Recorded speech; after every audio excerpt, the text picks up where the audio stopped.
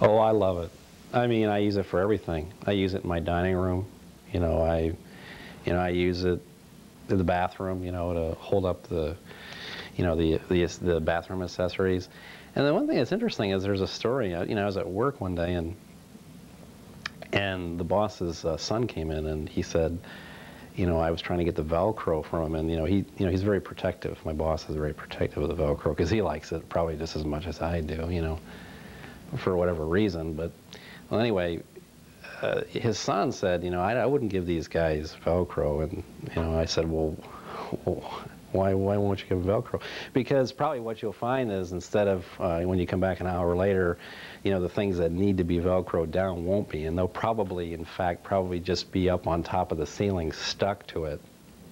I mean, at the end of the day, at 5 o'clock, instead of the work getting done, probably what's going to end up happening is these guys are going to take all the velcro and, do what you do with velcro.